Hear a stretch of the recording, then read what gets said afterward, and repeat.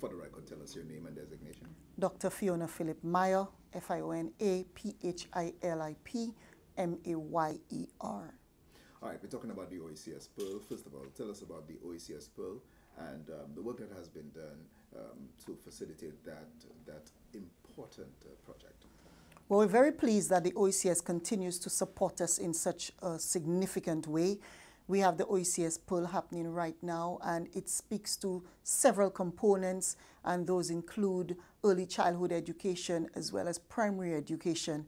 And in particular, we speak to the curriculum review as a significant part of the work that the PEARL is doing.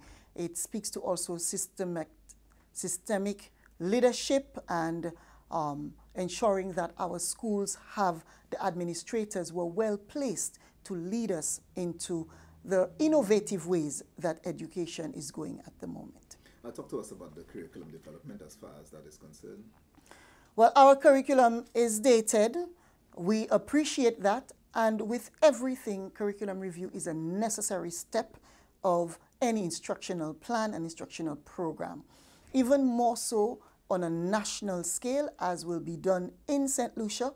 And so there is consultation happening with various stakeholders to ensure that the curriculum is significant in terms of instruction, assessment as well, and the teaching and learning practices that will enhance our students' education. Yeah, we understand that the primary school curriculum, secondary school, what aspects of the various grades will be reviewed? Well, we've had, a few weeks ago, we had our special education aspect coming through the primary school curriculum, and that was done with our project called Equip, and we're very pleased for that. What we're doing now is a review of the entire curriculum. So all the various aspects are going to be looked at, because we can also appreciate that with ICT integration now, it is significant to look at how much content is in the curriculum. You know, are the benchmarks in terms of the content areas for the various grade levels appropriate? Is there a need to review various subject areas, such as mathematics and English and social studies and sciences? Because we have to look at how the teaching and learning has been impacted.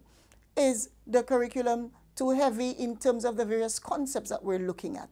So it is important that we engage stakeholders, and for me, very significantly, teachers, because they're the ones who are implementing the teaching and learning across the board, but also administrators, curriculum officers, education officers, our entire teams, to be reflective upon the practice, because we know that curriculum drives instruction.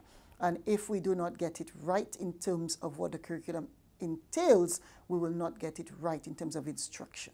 Why should people participate? It is very, very important to participate, because we're all part of the process. It's important to get the opportunity to reflect upon what we have. And participation ensures that you get a voice, because if you do not participate, you wouldn't be able to contribute.